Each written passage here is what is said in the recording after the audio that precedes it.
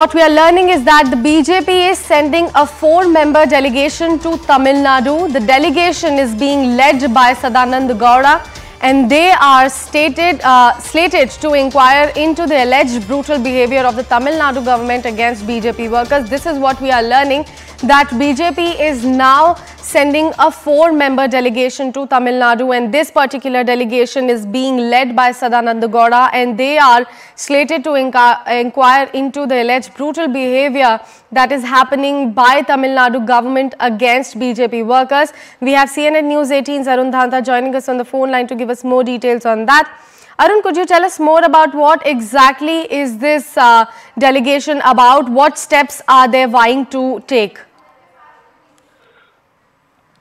Well, see, we are given to understand that BJP has taken the things which are happening in Tamil Nadu very seriously. BJP is alleging that regular intimidation cases being filed against their leaders, and the most recent one, of course, on Saturday, where they are saying that there 5 people were arrested by Tamil Nadu police, one of their state in charge of skill development and sports, while the Tamil Nadu police was trying to remove that flag post from outside the residence of Malai, who is the chief of BJP Tamil Nadu, and therefore there was this altercation which happened between the BJP workers who gathered there along with the police, and therefore 6 people were arrested. So now BJP has decided to send a 4-member delegation, which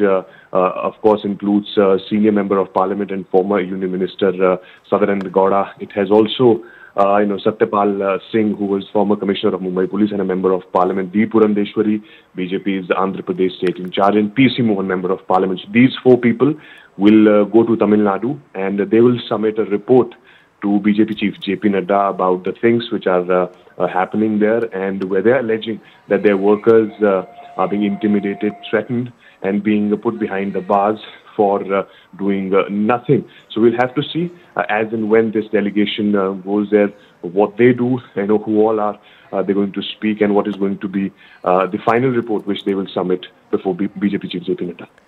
Right, Arun. Thank you so much for bringing in all those crucial details. We'll keep coming back to you for more updates. Right now,